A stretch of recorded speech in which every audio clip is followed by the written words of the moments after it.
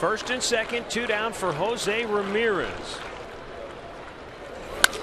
He lines this one to right center field. It's in the gap. Scoring is Lindor. Napoli stops at third, and once again Jose Ramirez comes through in the clutch, and Cleveland will play from in front as they grab a 1-0 lead. Hit to third. What a stop by Jose Ramirez. He'll go to first for out number 2. The Angels get on the board as Simmons comes home from third, but that very easily could have been a 2-run double for Giavotella if not for a sensational diving stop by Ramirez.